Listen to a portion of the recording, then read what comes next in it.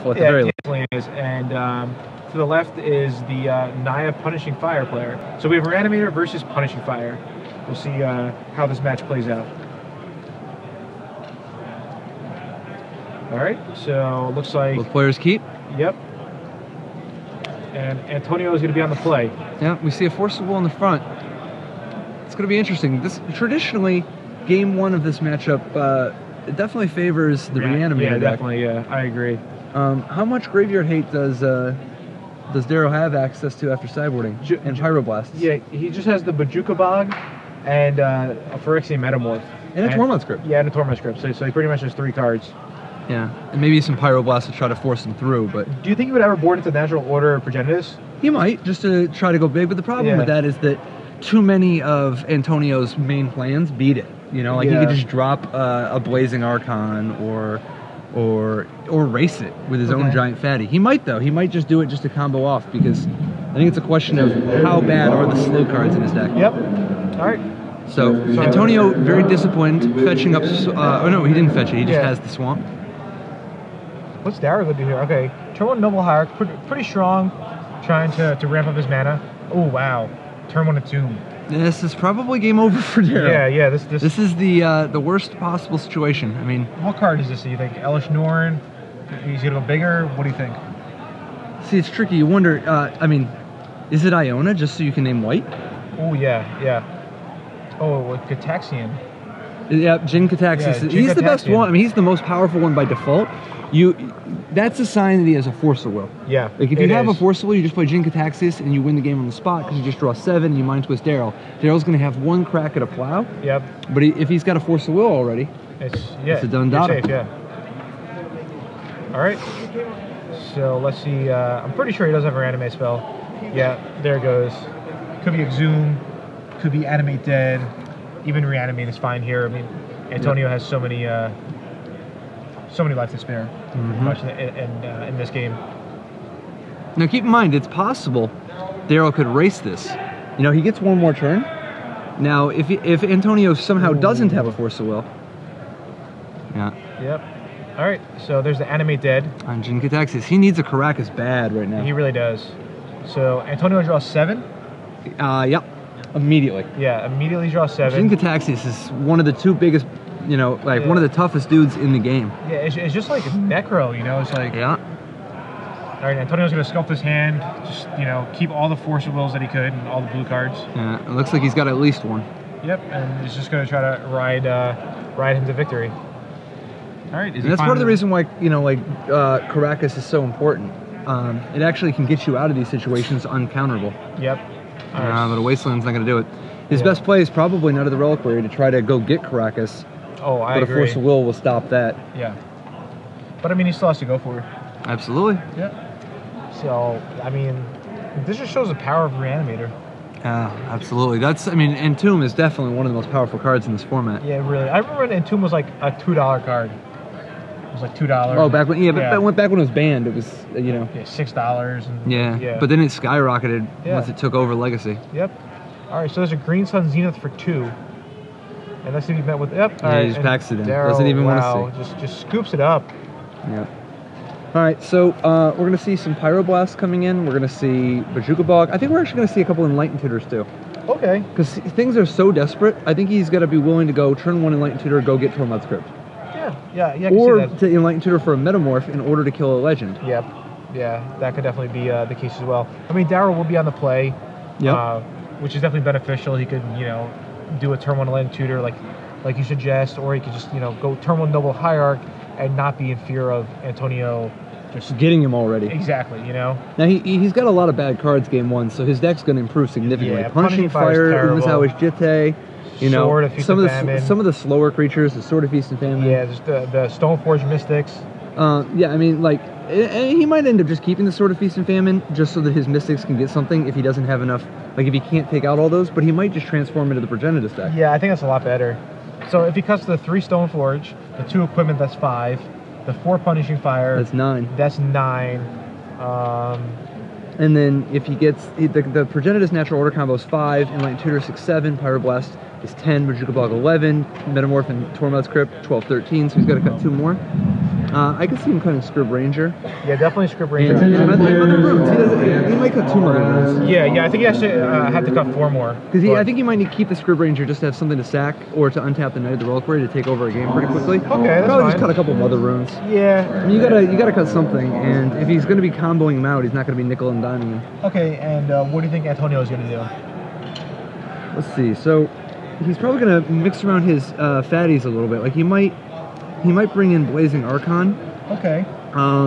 If Blazing Archon is better than Angel of Despair, I'm not positive which is better, but Angel of just have a Despair slightly better fatty. Seems not that strong. Yeah, because I don't think Daryl's deck is about key permanents other than Progenitus, which has protection. Like you reanimating a Angel of Despair is just like Yeah. So and I mean it's just too expensive to cast. Yeah. And so then the question is, how many show and tells, if any, does he bring in? I think all of them, no? Well, I mean, that's one of the dances. Like, the more graveyard hate he's expecting, the more he wants show and tell. Exactly. But there's also, Thought Seize or Spell Pierce or Dispel. I don't think those are really the right way for this matchup. Yeah, I think it's probably he's going to try to change his deck as little as possible. He's already set up game 1 for this matchup. Okay. If anything, he might just upgrade one of his fatties and switch into that show and tell action. It's possible to switch around his interaction a little bit. Like I'm sure he's got a much better idea of like out of days, Thought Seize, and so on, which is the right mix for the Maverick matchup. Okay, yeah, that's definitely fair. I honestly think Antonio is just still a huge favorite on the draw. Yeah, this is a rough matchup. He does have 2 Scavenging Oozes, which are significantly better on the play. Because if you can just drop the Ooze on turn 2, if you're not dead outright, you can just lock up the game with the Ooze. The Ooze is real hard. You just have to leave up in mana. Do you think maybe Antonio will bring in a Echoing Truth or 2? I don't know. I don't know if he's going to give him enough credit for having permanents that he actually needs to stop. He might want to just focus on being as fast as possible. Okay. Thought Seize might be a slightly better way to deal with that. Yeah. It is nice that Green Sun Zenith gives him so many ways to play the Ooze on turn 2 if he has like a Noble Hierarch or a Green Sun Zenith for 0 on turn 1. Yeah, definitely. Or even a Bird of Paradise. So, yeah. And something else to keep in mind, I don't know how much is going to come up in this matchup, but you can animate dead out of your opponent's graveyard. Yeah. Which is, like occasionally gives you solutions to problems in ways that you normally wouldn't have had. Yeah. And Qasali Pride Mage is also a pretty good card for Daryl because it could, potentially kill. Even do one of those. Yeah, So, I mean, Daryl is definitely an underdog, but he does have a few kind of grindy... He's got a few tricks up his sleeve. Yeah. He might randomly Teague to lock out Force of Wills. If he sticks in the Reliquary, he can take over the game very quickly. Yeah. I mean, Daryl's looking for a turn 2 Knight. That's a real good way to go. And I think Daryl will probably have to mulligan aggressively for him to get the draw that he really wants. Although the best possible card, I think, is Caracas. Yeah. Okay. Like it's uncounterable and locks out all the best fatties. Yeah, I can definitely get behind that right there. All right, so it looks like they're presenting their decks. They're shuffling each other up.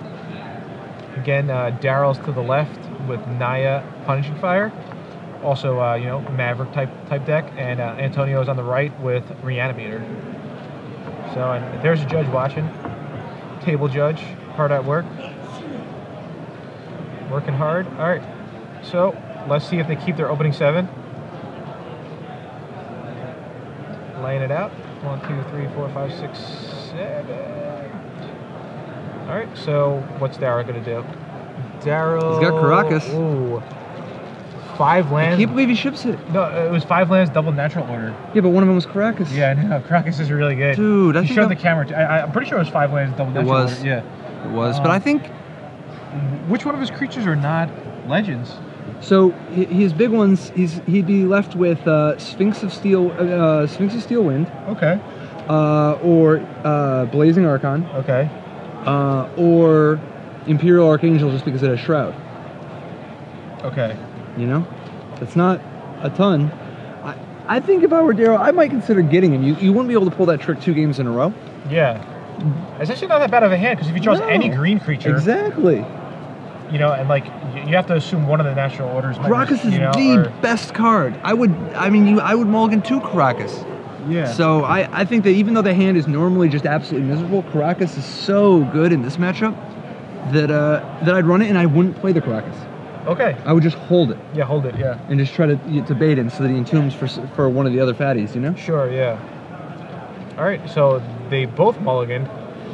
I think Reanimator is a deck that mulligans pretty well. You know, probably mulligans better than Daryl's deck.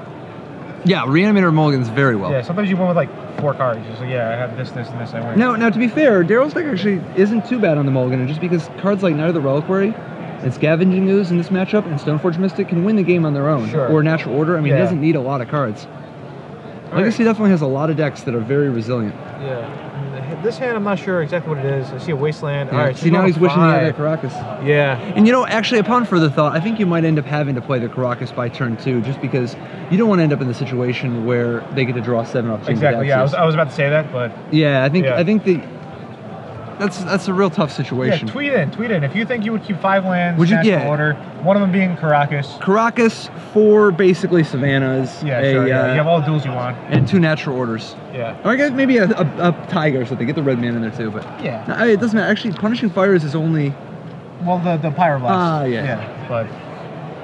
All right, so I think Antonio kept on 6, correct? I think Antonio kept at 6. All right. Yeah, but Daryl's going to 5. Not really where you want to be. Playing for top 8, down a game, mulligan to 5, and then. Yeah. But he's got a lot of live draws. Yeah. You know, I mean, obviously, especially if he plays a Tormod's Crypt early to buy him some time, and then drops the Scavenging Ooze to lock him out. Okay. That's a 1-2 punch that will win the game against Antonio. We got a couple of tweets in. See what they say. All right, and the game's starting. All right. Oh, turn 1. Wow, this is a pretty good 5. Absolutely. 3 lands, Noble Hierarch, and Natural Order. Just go for the quick kill. Yep. So turn 1, Noble Hierarch. The problem is that if Antonio has Entomb, he can go find Blazing Archon. Yeah. And just lock it out. All right. But he probably doesn't know to do that, you know? Yeah, he probably doesn't. All right, so Antonio. It's going to be funny if he doesn't get Jin Cataxius. Yeah. And then is surprised with, oh, by the way, Natural Order. All right, there's an island. Well, if you go get the Jin Cataxius, there's a good chance he draws a Forcible. Yeah, or a Daze. Yeah, or a Daze, yeah, exactly. Such a brutal matchup. All right, Brainstorm at the end of Daryl's turn. You got 3 cards there. Kind of tough to tell exactly what's in Antonio's hand. But he's going to put back 2 of them and then immediately draw 1 of them. Yep. What do you think about getting Basic Island here instead of Underground Sea? I mean, playing around Wasteland. Yeah, I mean, you know Daryl has Wasteland in his deck. We don't want to, you know, maybe he's shy on mana. He wants to be absolutely sure he gets to cast a couple Brainstorms. Yeah, lots of times when someone's playing and their opponent mulligans to like 5, they play like extra cautiously because they're just like, I want to make sure. Yeah, exactly. And sometimes it costs them the game by playing too cautiously. All right, so there's another Brainstorm for Antonio. Maybe he's trying to look for Thoughtseize of some sort. I see a Reanimate in his hand. That can be pretty good. Get back one of his fatties if he manages to get it in the graveyard. Definitely a slower game. I mean, it's definitely a very, very different sort of battle when the Reanimator deck does not have an Entomb. Yep. All right. Now, do you think Daryl goes for it, or does he wait a turn? Wow. Yeah, if he waits a turn, he'll Pyroblast back up and can pay for days. You know, right here would just be a field play. Kind of like the Brock Parker field looter. You just have to take a look at him. Yeah. You just play by feel feel. it. Just like put your hand down. Yeah. I mean, sense the vibrations. Oh, there's a Bajuka Bog. So he plays the Bajuka Bog, not really getting any value out of it, but just so that next turn he'll have 5 minutes so that he can Pyroblast to protect Progenitus. Yeah. So I guess his feel was right because Antonio does have the Daze. Antonio actually had the Daze at the top of like his hand. Yeah. You know, normally I try to hide it, just like. Yeah. Hide it from yourself so you don't keep looking at it. Yeah, exactly. Better hide that mother lover from myself. All right, so I think Antonio's just gonna go for the show and tell right here, and he's gonna be surprised when Daryl plays a Pyroblast. I could be wrong though. He might not go for the show and tell, but I think he is. He does. There's a show and tell. Surprise! No, he's got a Pyroblast. There's a Pyroblast. Let me put that card back into my hand. Yeah. Imagine that's like a sick bluff. Like Antonio doesn't even have anything. Absolutely, just draw out the Pyroblast. Yeah. So nice. I don't think that's the case this time. Nope. All right. So now, if you're Daryl, do you get greedy and attack for 1? No. I know. All right, here comes the natural order. Yeah, I don't know about leaving Savannah up instead of Taiga. Yeah, Taiga's definitely a better play to leave up to, unless he has plow or. Yeah. If he actually has the plow, maybe. Yeah. All right, so that's gonna resolve. I'm pretty sure. Well, the Noble Hierarch's in the graveyard anyway. Yeah. Days. No, this is gonna be a double days. Is it? It's days for days. Oh no! What? It resolves. He just wants to tap him out of the white. Huh. All right. Fair enough. All right. There it is. All right. Progenitus. Answer my Progenitus. The clock is on 2. Yep. Wow. I bet Antonio never lost. He would never guessed he would be in this position so close to losing. That's the power of the natural order sideboard. It's not the most unusual, but it's very effective. Yep. It's interesting to see these two plans against each other because both natural order and all the reanimation spells all hosed by the new cage. Yep. A sign that the format may be changing. All right, so I think Antonio's going to lead off with a careful study. And do we have a judge's ruling on how many things Progenitus has protection from right now? I think it's everything. It's okay. All right. That's the oracle? Yep. All right. All right, so Antonio's going to ditch. He's got the Archangel. He's definitely going to be looking to discard fatties, unless he just has another show and tell. But I don't think it's going to be enough. What is it, Elish Norn? No, Elish Norn doesn't get the job done. Yeah, definitely. Yeah, if he doesn't find the Archon, yeah, then he's going to be Argon. Entomb. Oh wow. Now he can find the Archon. Yeah, and he has the Reanimate. That's sick. Yep. He does. He boards in the Archon. Very strong play. Wow, it's like. And he actually has the Reanimate. Dude, Legacy's such a crazy format. Dude, I know. It keeps swinging. Yeah. A lot of people can't handle Legacy. They can't handle the swings. They can. But for those who do, it definitely seems to evoke a lot of passion. All right. Let's see if Daryl finds an answer. Oh, there's a Wasteland. Yeah, but not doesn't do too much yet. Not super effective. Yep. So now the clock is on 4 the other way. Yeah. Now all Antonio's trying to do now is find a layer of permission, something to protect his Archon, right? Yeah, a Force of Will would be his best bet. Yeah, it looks like he's already got a blue card in his hand. Yeah, I think it's a Spell Pierce. Oh no, Spell Pierce is on top. Yeah. All right, so. No Force of Will, so time to shuffle. Yeah, it seems fine. Shuffles up there. So Antonio in a real good spot, but if Daryl ever draws a plow. Yeah, it's just. Does he have anything else besides plow? I think plow is the only card that could get him out of this jam. I mean, Maze of Ith obviously buys him some time. Yeah, buys him a lot of time.